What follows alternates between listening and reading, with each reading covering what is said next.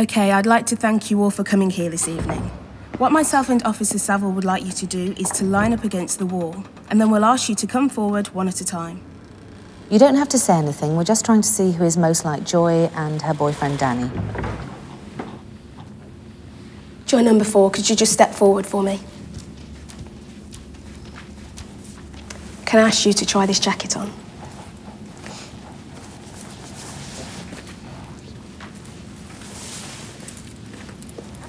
Could you look to your right? Now turn to your left. Thank you. If you'd just like to walk slowly towards the wall. And slowly turn back again.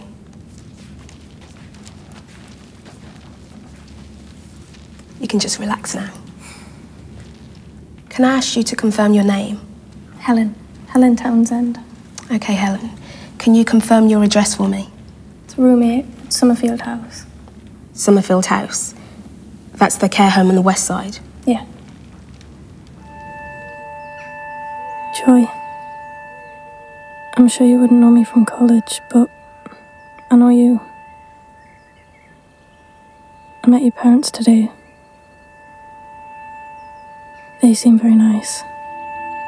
Very respectable. I like that. They said I look like you. I never thought we looked alike, but from the posters everywhere, I guess there is a slight resemblance. You have nicer clothes, though.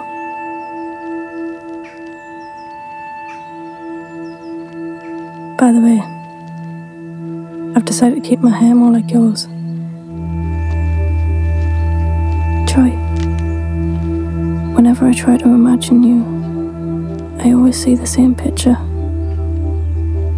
You in a safe place, where you can't be hurt by anyone or anything. I picture you there in one of those deep, deep sleeps, the kind you read in fairy tales. I also sense that one day you'll come back when you're good and ready. I think your parents believe this also. And just in case, they leave the doors open at night to make your return easier.